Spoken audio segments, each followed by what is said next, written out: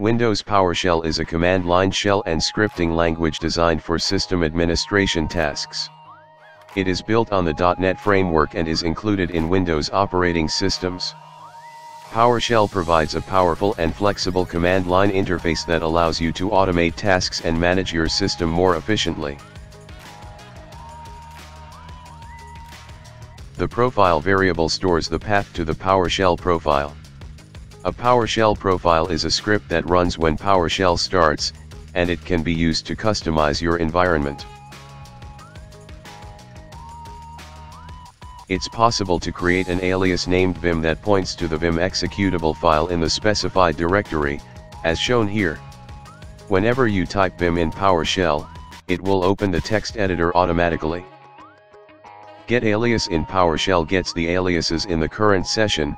To filter an alias by its name, you can use the name parameter with a wildcard character.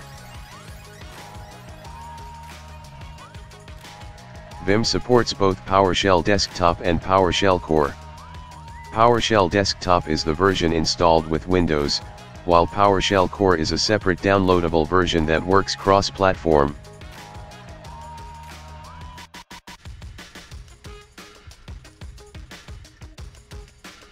A new PowerShell terminal window can be opened by default when Vim's shell option is set to PowerShell.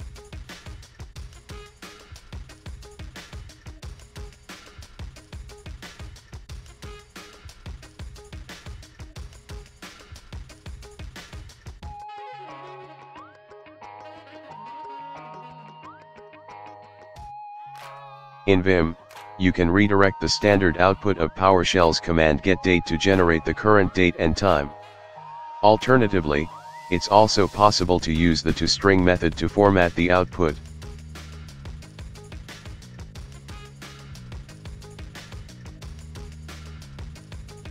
Thanks for watching.